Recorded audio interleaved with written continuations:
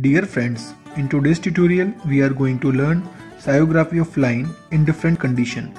So without any further delay, let's get started.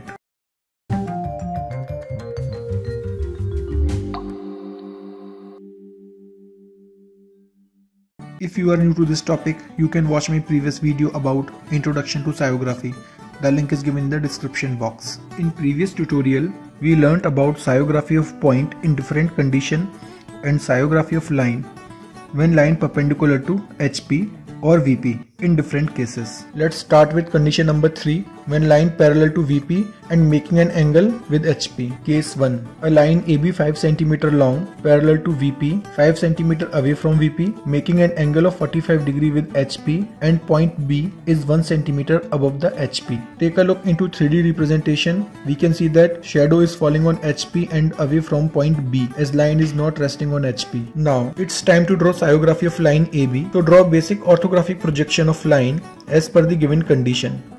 And now draw a light ray on point A in plan at 45 degree and extended it to the ground line.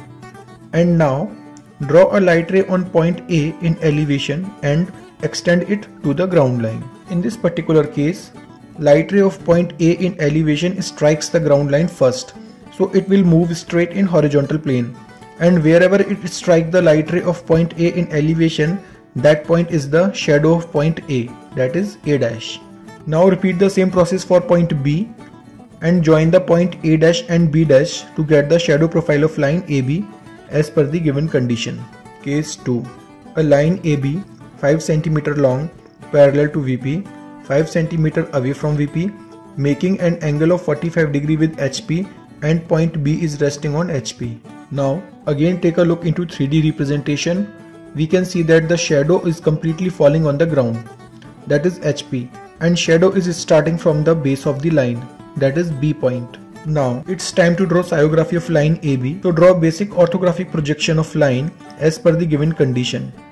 And now draw a light ray on point A in plan at 45 degree and extended it to the ground line. And now draw a light ray on point A in elevation and extend it to the ground line. In this particular case, light ray of point A in elevation strikes the ground line first, so it will move straight in horizontal plane, and wherever it strikes the light ray of point A in elevation, that point is the shadow of point A, that is A dash. Shadow of line will start from the base of the line, that is point B, as line rests on the HP. Now join the point B and A dash to get the shadow profile of line AB. Case 3. A line 5 cm long parallel to VP 2 cm away from VP and making an angle of 45 degree with HP and point B is resting on HP. Now again take a look into 3D representation and shift the line towards VP so that the distance between VP and HP will be 2 cm. We can clearly see that how shadow profile is changing. Now shadow is falling on VP and HP both. This condition might be tricky for first time, but you will get used to of it by practicing it. So you have to understand it very carefully. Let's start with plan. Draw a light ray on point A at 45 degree and extend it to the ground line. And wherever it intersects the ground line, name that point turning point 1, that is T1. Now draw a light ray at 45 degree on point A in elevation and extend it to the ground line. Wherever it intersects the ground line, name that point turning point 2, that is T2. In this particular case, light ray of point A in plan strikes the ground line first, so it will move straight in vertical plane, and wherever it intersects the light ray of point A in elevation, that point will be the shadow of point A, that is A dash. Now draw a perpendicular on point T2 in elevation and extend the light ray AT1 to this perpendicular, and wherever it intersects the perpendicular, name that point as A1.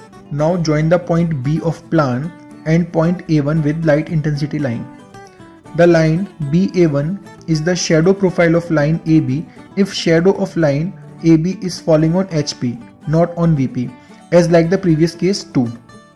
And wherever BA1 intersects the ground line, name that point as turning point 3, that is T3. Now It's time to draw actual shadow of line AB as per the given condition of case 3.